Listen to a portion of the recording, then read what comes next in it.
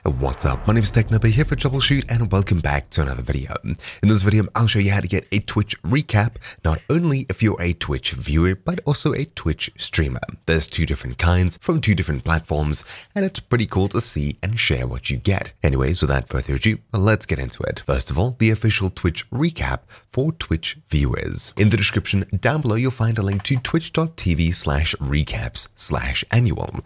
On this page, you'll find a bunch of information about the community here, scrolling down, favorite emotes, tags, streamers, etc. What you're interested in is at the very top under the viewer section here. If you're on a high-res screen, it may be a little difficult to spot. When you click it, you'll see your 2022 Twitch recap, and scrolling down, we find hours watched, channel points, messages, as well as some other stats, favorite streamers, favorite categories, etc. All the way at the bottom is usually what people like to screen cap and share, and of course we can also download a high quality copy of this image that we can once again share on social media.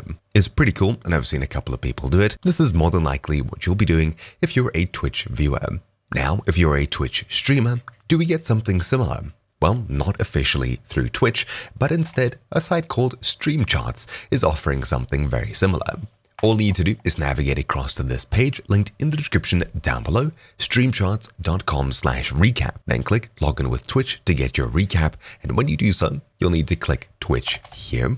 Double checking it says twitch.tv, we'll be able to sign in with our Twitch account. If you're already logged in, you probably won't be asked for a password. Then confirming OAuth, authorizing it here. You'll be taken back here where we need to finish creating an account for escharts.com. After registering here, we get taken back to the streamcharts.com website, and you can see your channel signed in here. Scrolling down, you should see some statistics about your channel if you streamed during the year. However, there isn't anything showing here for me. Heading across to the Streamcharts Twitter account, you'll see pretty much what these look like. They look something like this here, showing your Twitch rank, language rank, how many hours you streamed for, total hours watched, peak viewers, follower gain, and of course your most popular categories and or games. It's a nice little block you can once again screen cap or download and share on social media, much like viewers would the official Twitch recap here. Anyways, thank you all for watching. My name's been TechNubby here for TroubleChute, and I'll see you all next time.